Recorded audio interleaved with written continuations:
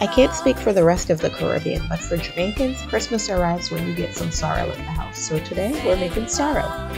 To begin, you need a pot of water and some aromatics. Tons of ginger. You can't have too much ginger in sorrel. I also have orange peel, allspice, and cloves. It's up to you what you put in or take out. Once everything starts to boil, turn it off and let it cool for 2 to 24 hours. Strain and sweeten. You can use sugar or your flavored syrup. A half a cup of rum is recommended but optional. Chill, sip, enjoy. Happy holidays.